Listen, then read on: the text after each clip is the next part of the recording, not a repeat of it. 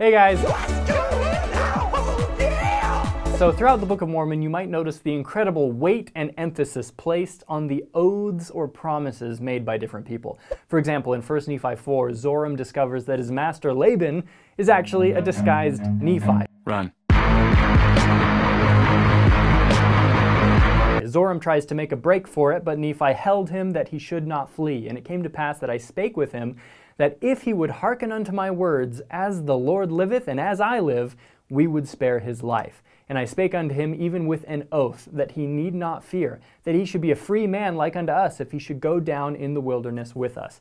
And then Zoram promised that he would go down into the wilderness unto our father, yea, and he also made an oath unto us, that he would tarry with us from that time forth.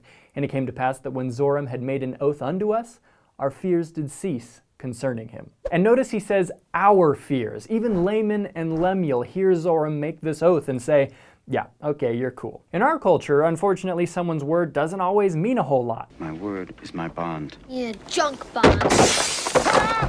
But let's take a closer look at how oaths were viewed in ancient Israel.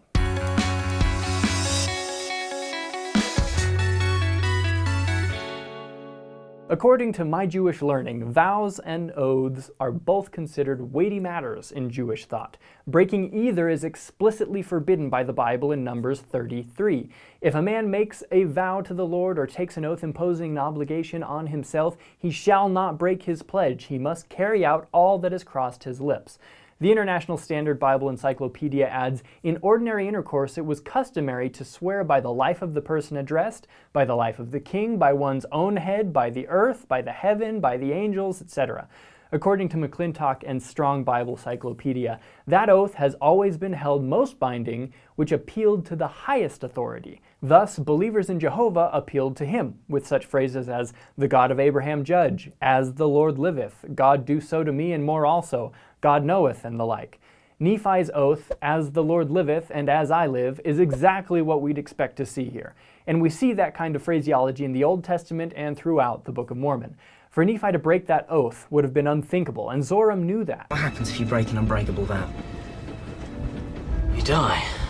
But Nephi's oath here could also serve another purpose, because making an oath in the name of God also reveals to the other person which God you serve. Zoram had no idea who Nephi was. Nephi's just this guy leading him away from Jerusalem, possibly to captivity in some Gentile nation. But then Nephi says, hey, relax. We both believe in the God of Israel. We're both on the same team here. You're going to be a free man. I'm free at last! I'm hitting the road! I'm off to see the world! This was part of ancient Jewish culture and therefore part of the culture of the family of Lehi.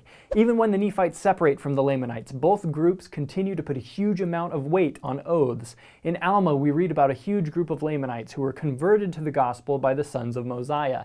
They separate themselves from the Lamanites and rename themselves the anti-Nephi Lehis. They recognize their sins and the many murders which they had committed. So they decide to bury their weapons of war, for it was all they could do to repent sufficiently. They had taken an oath that they never would shed blood more.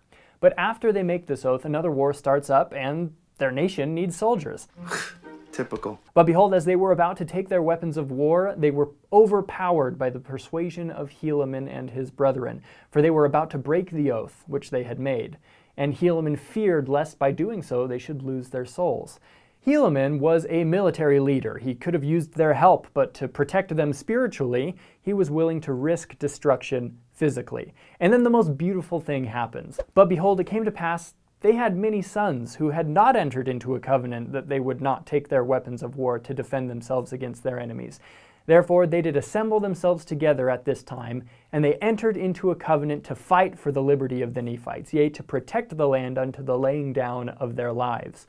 Yea, even they covenanted that they never would give up their liberty, but they would fight in all cases to protect the Nephites and themselves from bondage. So we get this beautiful dichotomy where the parents who have done horrible things and are trying to repent make an oath saying, we will die before we shed blood again.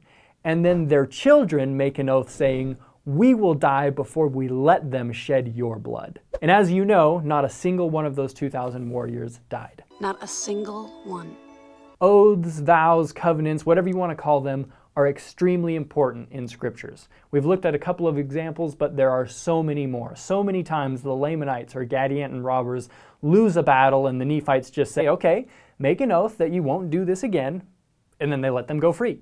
To us, that's totally insane. Are you crazy? That is a terrible, terrible idea. But to them, it was a big deal, and hopefully now you understand a little bit more about why that is. If you're interested in seeing more examples of oath-taking in the Book of Mormon and the Bible for your own personal study, or if you just want more information on this subject, check out the links in the description. I've also thrown in a couple of notes in the description that I thought were really cool. We'll see you guys next time. Have a great day.